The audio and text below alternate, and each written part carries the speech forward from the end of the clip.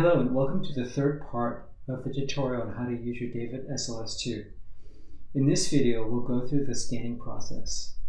The scanning process will consist of recording surface features while manually rotating your object. Now with the setup calibrated, I can now remove the calibration panel and replace it with the object to be scanned. I place it on the red dot which I placed on the table in the previous video to keep my object in the correct position. Now I go to the Structured Light menu on the left side of the screen. Here are a few settings you should be aware of.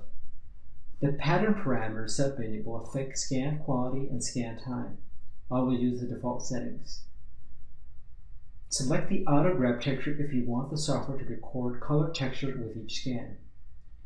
When you gain experience with scanning, you can select Auto Add to List to speed up scanning. This automatically adds the scans to the Scan List menu. I will not adjust any result filtering setting for the scan. They are set to default.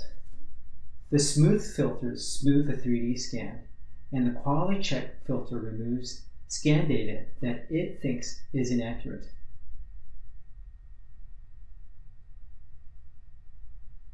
Before scanning, double-check the aperture. Make sure that the red sinusoidal waves are not being cropped by the blue lines. Here I'm adjusting it again. That looks good. We are ready to scan. I press the scan button to start my first scan. You'll see a series of patterns in varying widths and directions from the projector. The camera will record them, and the software will determine the object surface contours. This is the basis for structured light scanning.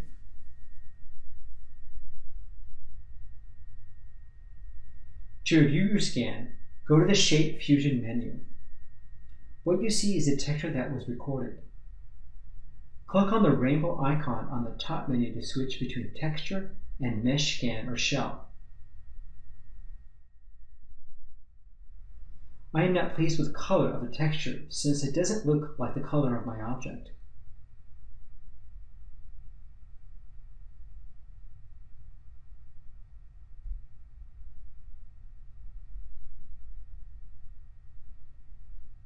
I will go ahead and remove the scan from the list of scans on the top right-hand corner. Go to the Texture menu on the left side and press Adjust White Balance. This calibrates the system in order to measure color correctly.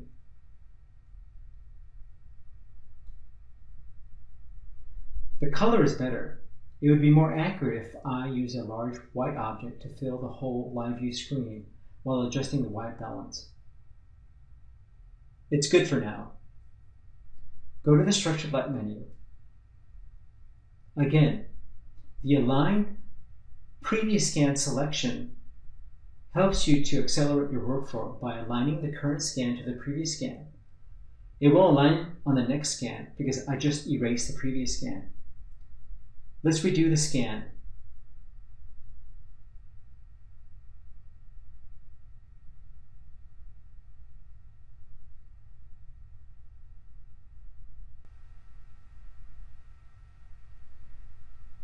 The texture is much better. Let's look at the mesh scan by clicking on the rainbow icon. You'll notice that I picked up a surface segment from my scan. I don't need to remove it yet because in my experience it will not affect auto alignment. If I picked up other extraneous scans in the background, it would affect auto alignment, so it would need to be cleaned out. More on the cleaning tools later in this video.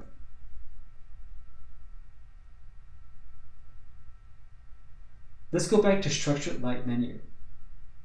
Now I start to turn my object. I do about 30 to 45 degree turns for each scan until I have scanned the whole object.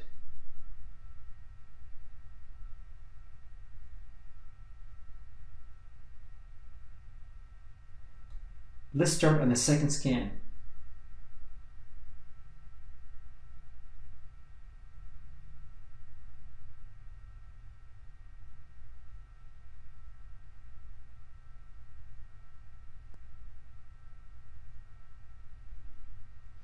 Here we see the beauty of auto alignment process in real time.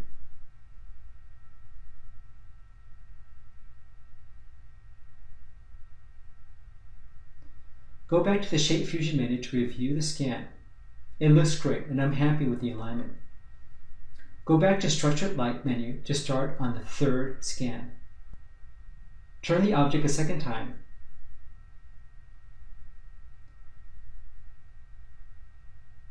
And let's start on the third scan.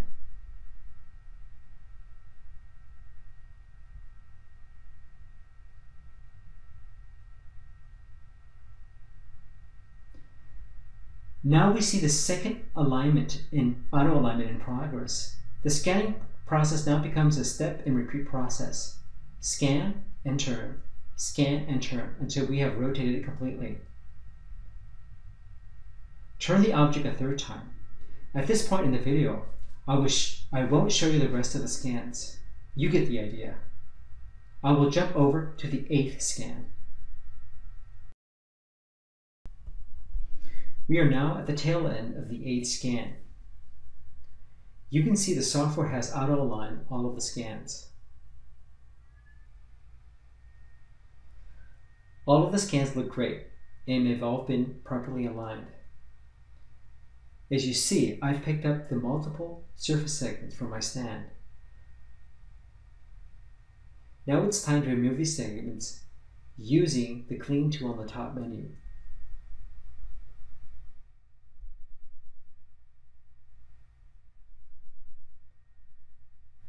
Press the cleaning button until it turns red.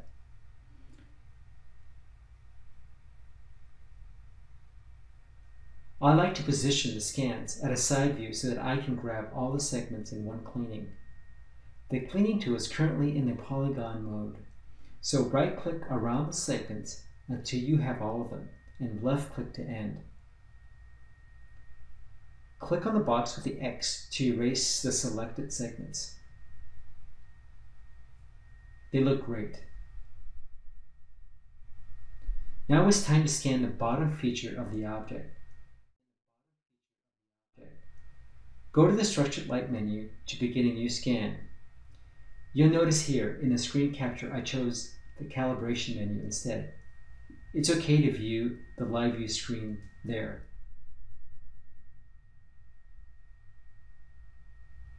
Tilt the object on its side to scan the bottom feature.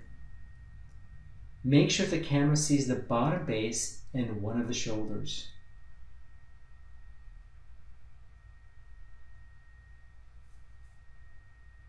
It must be noted that the auto alignment process might not work. If the scan has enough distinguishing features common to the previous scan, auto alignment will work.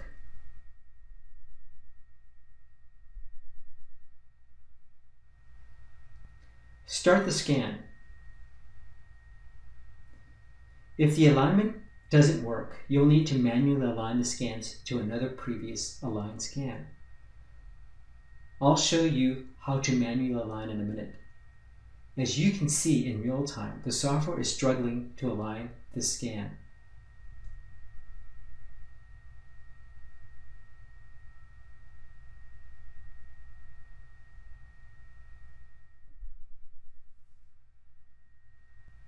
Go to the Shape Fusion menu.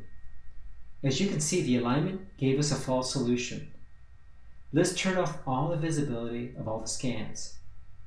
Turn on the last unaligned scan and try to find another scan with similar features to align to. I will try to align the edge of the right shoulder with another scan.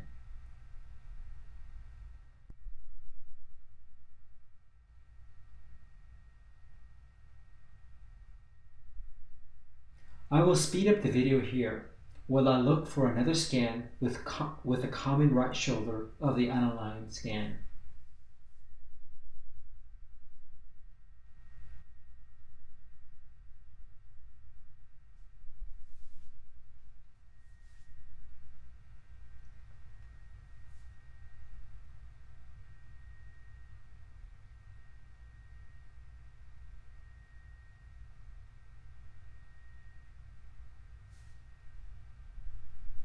When I have found another previous scan with the same right shoulder, I will use the Align button in free mode with the contact pair selection checked off. I select the unaligned scan object shoulder first. Then I select the Align scan object shoulder.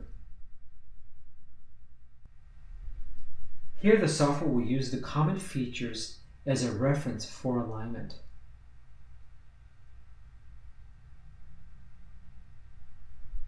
Let's look at the scans now.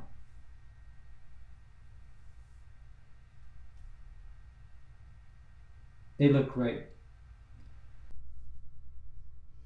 Now it's time to clean the surface segments of my stand from the current scan. Go to the cleaning button on the top of the menu and erase the surface segments.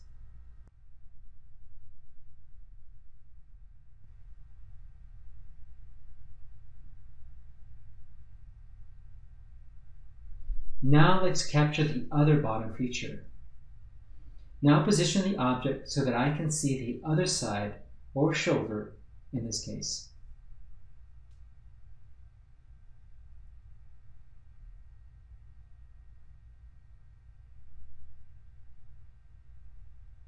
Start the scan.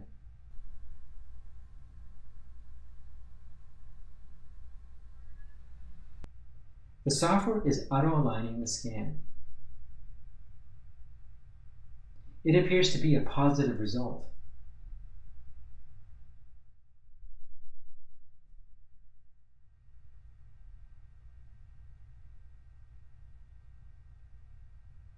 The scan is finished.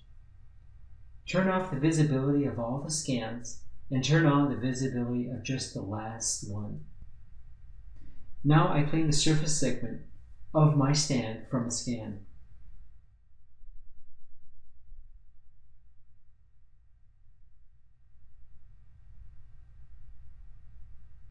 Now let's look at the auto alignment results. It looks fine. I'll do a quick overall inspection.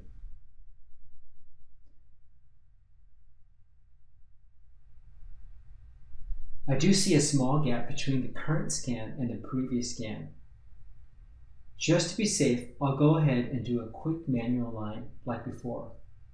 Again, pick a feature on the unaligned scan first. Then select the same feature on the other aligned scan.